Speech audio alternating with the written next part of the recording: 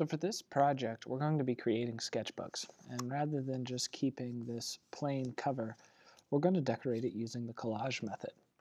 So when you're done, you're going to end up with something that looks like this, and it's going to take multiple images and pieces of paper that you found and cut and arranged, and you're going to decorate a front and a back cover and have different pages on the inside that you can draw on throughout the course. We're going to use what's called a saddle stitch binding to bind the paper to it, and that's going to make for a nice small sketchbook that you can work in.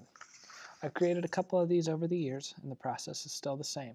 Collect images, cut them out, arrange them, and then bind your pages to your collage cover. We're going to talk about the steps needed to create this and get you started on your own process.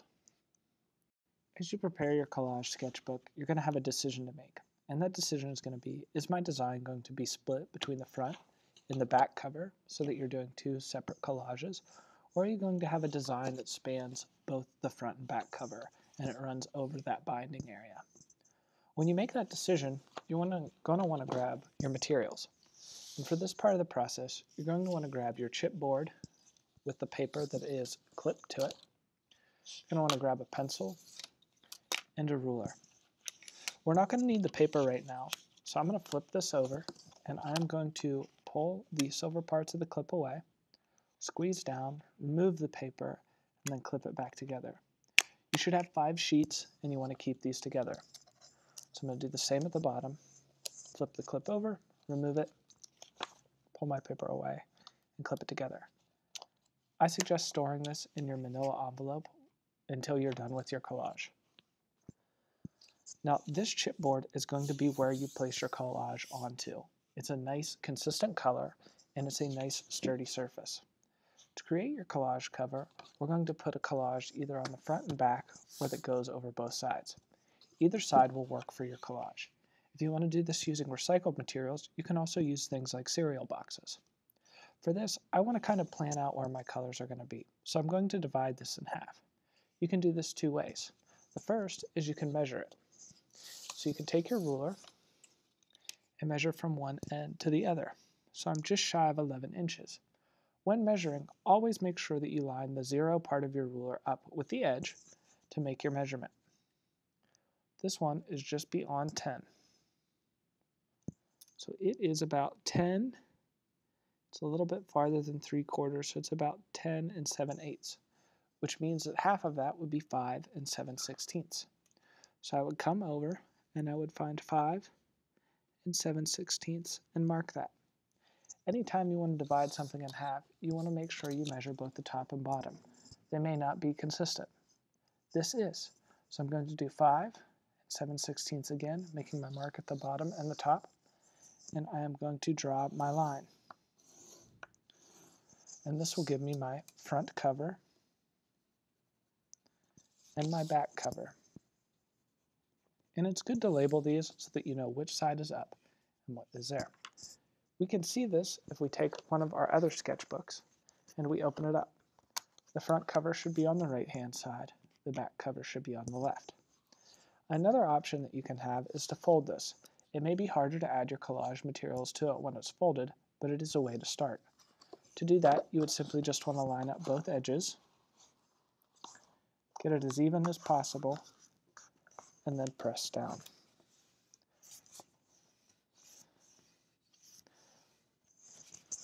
You can flatten it back down when you work. After you set up your sketchbook and you're ready to start your collage for your front and back cover, you're going to want to start finding images. During this process, you may have some ideas about what you want to include, and that's okay. You can explore and try to find those images.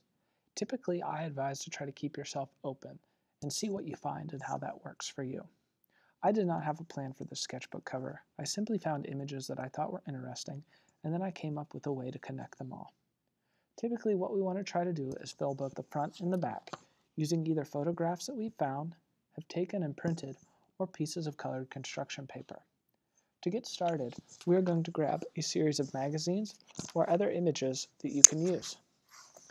For this, I have a variety of magazines, and you can see some of them have already had pages torn. The first part of any collage should start with harvesting materials. So what I'm going to do is just flip through the page and look for images that I like. These chairs are actually quite interesting to me, So what I'm going to do is just pull that whole page out. I'm going to make a pile off to the side and begin to just collect images that I'm interested in. Already see another one, this girl playing guitar.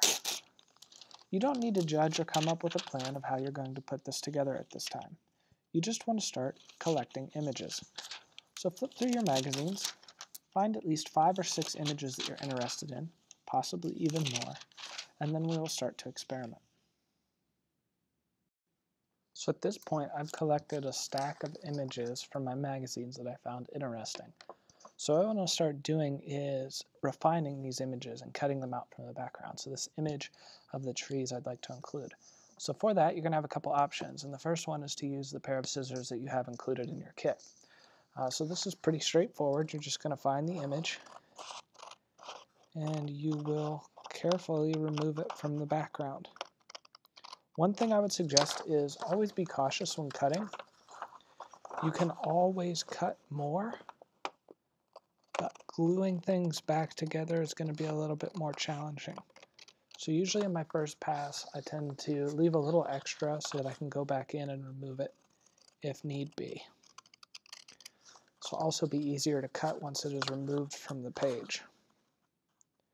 If you have multiple images on the page, you're going to want to keep the page. For me, I kind of make a pile of the images I'm going to keep, and then I make a pile of the things that I'm going to get rid of, and I'm going to kind of recycle. So I hang on to that. As you go through, if you have other things that you want to cut that have more detail, you can use the scissors. So I could go in and carefully cut around this gentleman's head. But if you have the resources, you can use a utility or X-Acto blade and a cutting board. Anytime you're using a utility blade, you want to make sure you put a soft surface, whether that's a cutting board or a piece of cardboard or another magazine underneath, so that the blade will go through the object but not onto the surface. I do not want to cut my table. When using this, you want to cut very carefully and keep your other hand that's holding the page out of the way. So I'll go around and just carefully cut these edges. Again, you can always cut more away later.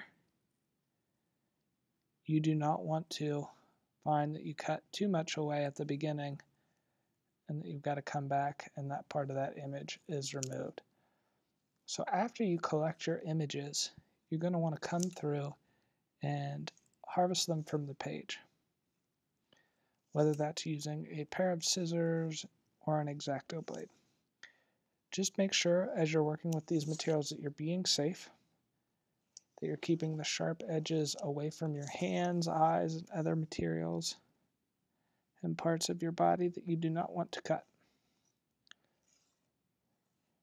And then after you are done, we'll talk about composing your image based on the details you have harvested. So take your time, cut out the portion of your images, make a pile of those, and then make a discard pile that you will not use.